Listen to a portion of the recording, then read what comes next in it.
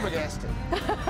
Wyzhir said he's learned a lot about cars from you. Does he help you a lot with cars? That he does, he does. But he seems like the type that really takes pride in what he creates. So that he is. He's very meticulous about anything he does. Wyzhir is very tenacious, very analytical, and remarkable.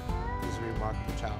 Wyzhir has big dreams for Grandma and Grandpa's house. It's where the whole community gathers. So we want to put a great big patio there that they can barbecue and hang out on, and a play area for the kids. And Wyzhir's grandpa has really gotten Wyzhir into fixing up cars. And right now, it's just out in an open field. They really need a place that's just for working on cars. You know, we want to give you a space that's yours, your and Wyzhir's, that you guys can come here, hang out, and just be dudes.